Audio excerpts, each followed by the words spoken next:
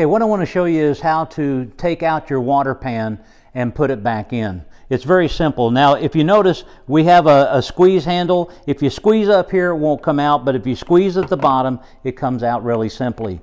But what you have to do when you take your water insert out and you dump your material out is you put it back in and you make it flush. It has to be flush all the way around.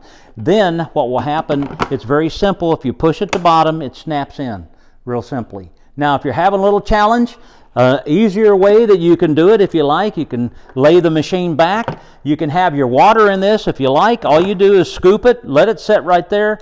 One finger snaps in. Real simple.